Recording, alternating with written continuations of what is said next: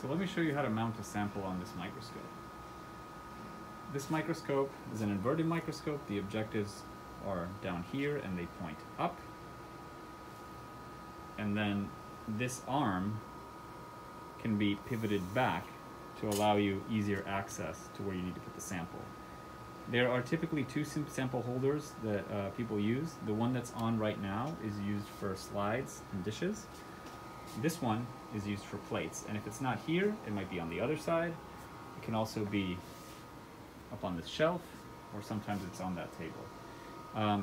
If you need to swap which one of these you're using, because the slide one is on and you need to use a plate, or vice versa, just go ahead and pop it out.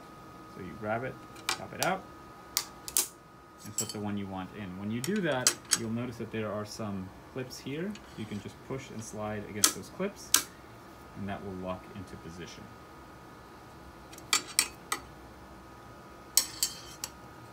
Again, let me show you with the other one.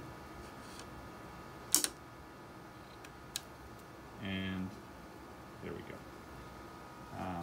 So to place, for example, a slide, all we need to do is to put it cover slip side down, because the objective is on the bottom, in these grooves here. So let me just illustrate that with the slide.